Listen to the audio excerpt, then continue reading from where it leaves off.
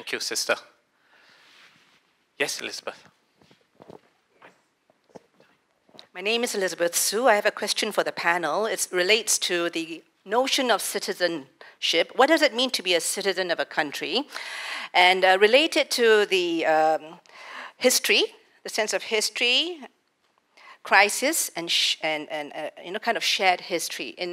In Bosnia, during the war, many buildings disappeared.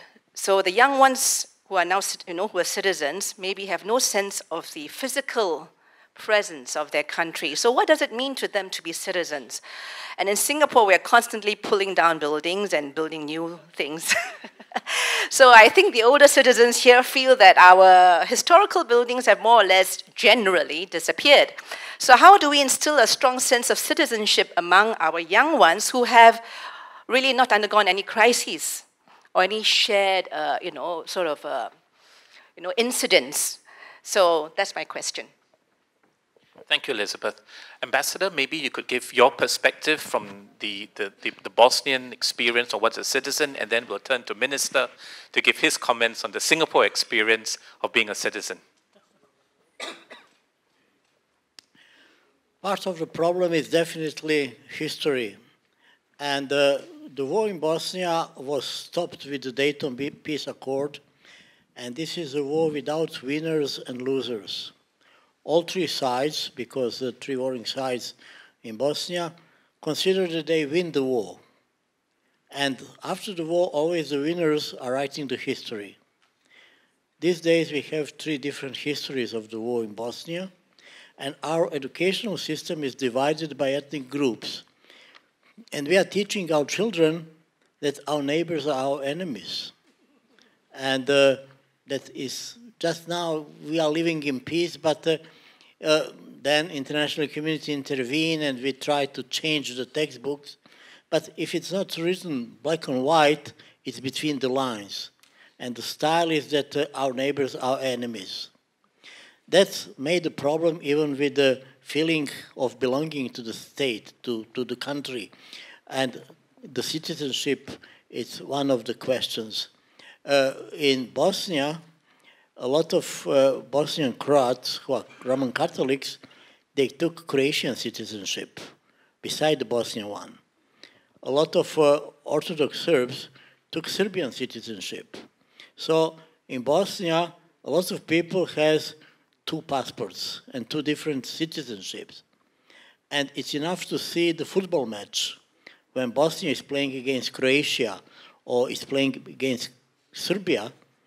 Half of Bosnia is against Bosnia. And it's very difficult to feel that they are feeling like real Bosnians. I remember when we got one of the high representatives who is representing international community to implement the Dayton Peace Accord.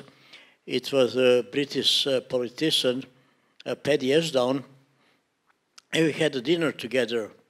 And he asked me, what can we do as an international community to help Bosnians to feel that they are Bosnians and to be proud that they are Bosnians? I said, the only thing that you can do is to arrange that the Bosnia became a world champion in football. And then everyone will be proud that he is Bosnian. He said, unfortunately, this is not my mandate. I said, if it's not your mandate, you don't have a chance. Thank you, Ambassador. Just a couple of quick responses. I think it goes back to the point that I mentioned just now.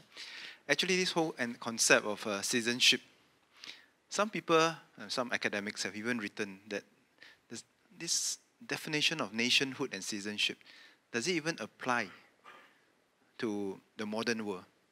Some people say that I can be a citizen of Microsoft, or citizen of Google. And by the way, I think that Microsoft and Google GDP is higher than Singapore. Each one of them, I think, is higher than Singapore. So people say, why do I need this? What does citizenship mean? Is it a passport? If it's a passport, then I can take any passport. Right? A passport is just a legal document that allows me to travel from country A to country B. That's all right. So there are even people who question this. But if you ask me, then what defines citizenship? Is it shared memories? Yeah, I think it helps. But for a young nation, that's always problematic because we have only that much shared memories. Right? then is it looking forward or looking back? Of course, you want to be anchored on some things at the back, but you must also constantly look forward, right? What is our shared destiny? Is another question to ask. Beyond what is our shared past. Okay, so I preface that because for us as a young nation, it's very difficult for us to find enough things to say that I'm defending the Chinese culture, I'm defending the Malay culture, the Indian culture. We all have our different cultures, but we all can have a common destiny. And if you look at the Americans, that's what they define their sense of identity. It's not so much as a common past. It goes back to just now the point, the difference between rojak and mash. You know, I mean, you don't put everything, all the ingredients into a blender and then you smash them all of them up. That is really assimilation. We all have a different part. It all brings different tastes, but together it brings out something of a higher order. And that's what we are aspiring to do. When it comes to historical buildings, we just have a practical problem, you see. Our space is finite. But I always remind myself that I have to be very cautious when I talk about preservations of the past, because every generation will want to preserve what belongs to us. I think it's natural human instinct. But it is also important for us to be aware that actually our memories are also built on somebody else giving up their memories. I mean, you look at my constituency now, Buona Vista. We are very emotional about our old Buona Vista. But which is the old Buona Vista, you know? Actually, can you hear me? When I talk to the older people, the older people has a different version of what is older Buona Vista. No? If you start long enough, they will tell you that Buona Vista, the 6th Avenue Plains area, used to belong to it used to be a cemetery of a particular Chinese clan. I think it's the Hainan, is it Hainan or Hakka? Or no, Hakka. And many years ago, the government requisite the whole place, which is why today in Buona Vista you have this nice little cemetery that is quite atypical of Chinese cemetery. Chinese cemeteries are unlike the Christian cemetery where they have the crosses on very neat rows. You go to Buona Vista behind the SPC petrol kiosk today, between Block 32 and the petrol kiosk, you see very neat rows of tombstones, 3,000 of them. And you ask the old generation, where did these tombstones come from? They used to be the 3,000 plus graves that were scattered around the whole 6th Avenue, current Gimo, Buona Vista, and current Buona Vista and the Commonwealth area. The government asked the clan for permission, took the land, and exhumed the graves, and then have them set up in this particular place down there. And this was given to the clan for the 100 years, right? And then they built a new set of memories on top of that.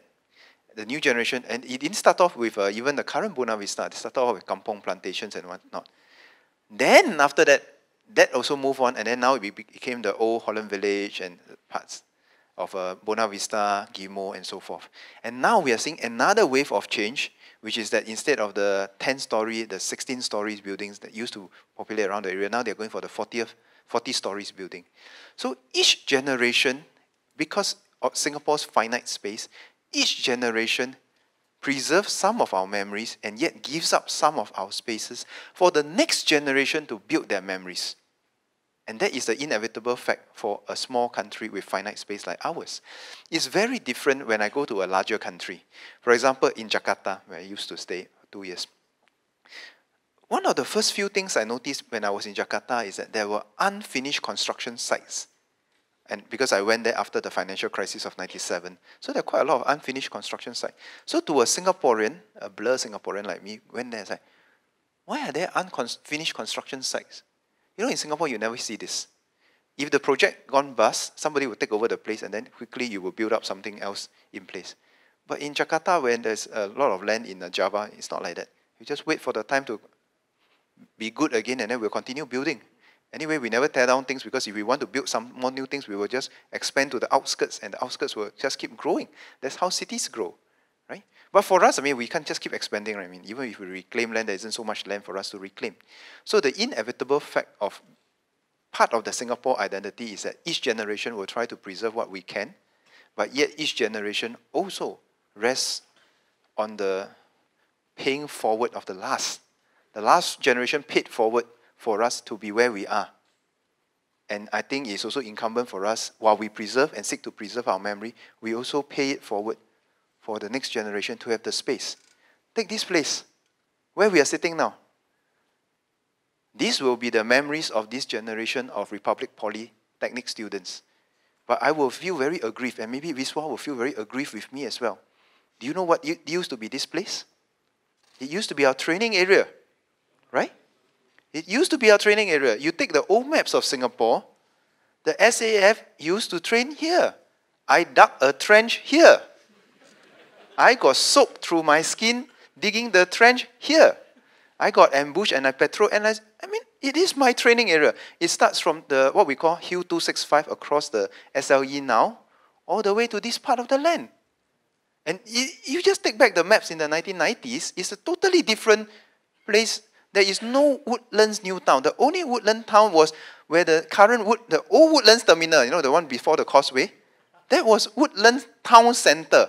It is not here. This is my training area. Excuse me. I remember, how many of you remember Lorong Chuntum? Wiswa will remember Lorong Chuntum used to be our training area, which is now just across from here, right? And now it's all flat. Lorong Chuntum used to have a knob. I remember taking my military tactics test, company tactics test, right on top of Lorong Chuntum because it was a hill, right? That I sat there almost like those are military scholar of the old Chinese. You sit down there. Then I remember this famous person called Chan Chao Nam was come and ask me, which way will you attack? You know, which way will you go? So I took my test there. I have memories of Chan Chao Nam. For those of you who went through military service of that era, you will know this institution called Chan Chao Nam, right? We used to say we've been through Nam, not Vietnam, but Chan Chao Nam, right? He was the one who grilled us in all our tactics, and this was where we built our memories of how we have. But I can't be selfish and say that, excuse me, this is my training area, how dare you take it away? Because then the many thousands of people who are staying in Woodlands now would not have that space to build their memories. There won't be any Republic Polytechnic. So I have been very circumspect when I also try to preserve my memories, because if I defend all of the memories that I can ever hold on to, then I think the next generation will have no memories, no space to build their memories. So this is the inevitable balance that we have to strike. Having said that, it doesn't mean that we eradicate everything that I mean, if you ask URA, in a land-scarce Singapore, the only place that is not constrained by height constraint because of our airways, that we should really intensify and build, is Chinatown. But we are not going to tear down Chinatown, because that's part of our memories. So we find that balance, and we try to find other ways to find places to meet our emerging needs, and yet at the same time preserves the memory. And maybe now technology help us a bit, because now you can literally do the Google Earth thing and then go around and film everything and record everything down. So we have to find some ways, using technology, we have to find some ways. But my point is that no matter what technology and no matter what it is, at the end of the day, every generation's memories is built on the paying forward of the last. And it is incumbent upon us in this generation to also remember that, so that our next generation will also have some space to build their memories. Otherwise, in Singapore, it is a zero-sum game, and that will be very dangerous for us. If I may just take this, since I have the mic, I just want to make one comment about this, a nation of complainers, is it? I'm actually okay with that.